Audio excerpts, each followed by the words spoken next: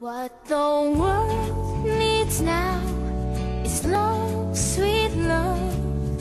It's the only thing that there's just too little of. The Caring Place is a really special place. We serve anyone who is touched by cancer or life-threatening illnesses. The Caring Place offers over 30 programs and services at no cost to adults diagnosed with cancer, their family members, and caregivers. This oasis away from medical facilities provides a comfortable spa-like environment offering joy, peace, and hope to adults who are faced with cancer. Our programs and services are designed to educate and support patients and their families with a variety of activities, classes, support groups, lectures, and events. And then we have a lot of group programs to inspire creativity and friendship building. And so what we do is multifaceted with one goal in mind: to help people really get through this journey with a sense of peace, with a sense of ease, and really help people come in to feel happy once again.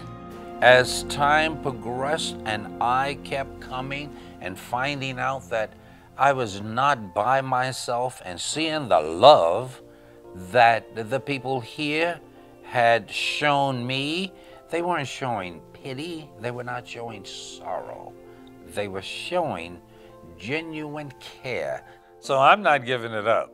At this particular point, they may say, hey, this guy has come for a long time. Let's open up a space for somebody else. That would be fine.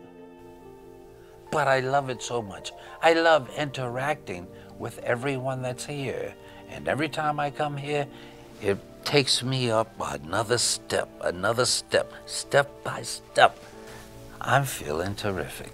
Services such as massage therapy, reflexology, Reiki, and guided imagery have shown to be beneficial in easing stress, anxiety, and some of the many side effects of cancer treatment.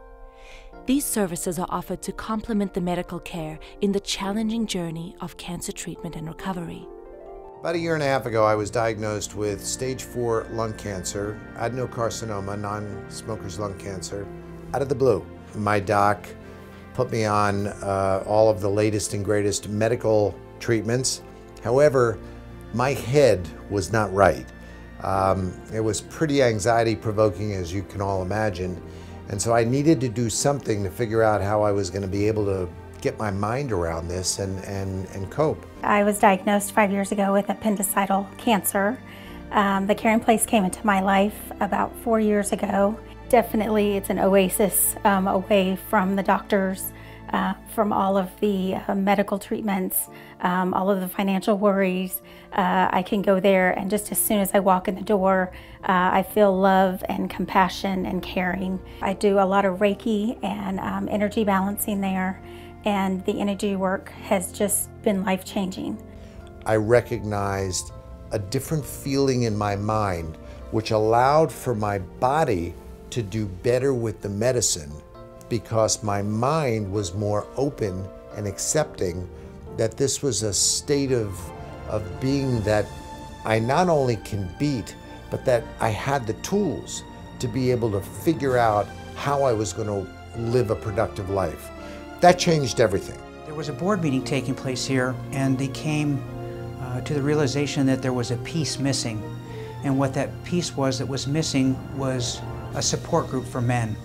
A place where men could come and share their experiences in a safe environment where they felt comfortable.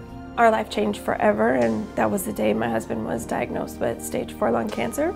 I found the Caring Place just because we had a 5-year-old son at the time who's now 7, and I felt he needed something in order to cope with his dad's illness. And little did I know, in finding something for him, I found something for all of us. We are so happy that the Caring Place is now a part of Nevada Childhood Cancer Foundation, and we are just thrilled at the idea that we can begin to extend services and programs to children who are faced with challenging health situations and to better take care of their family members. The Caring Place is truly unique and serves as an important avenue for achieving well-being and improved quality of life. What the world needs now is love, sweet love. It's the only thing that there's there's just too little of what the world needs now is love, sweet love. No, not just for some.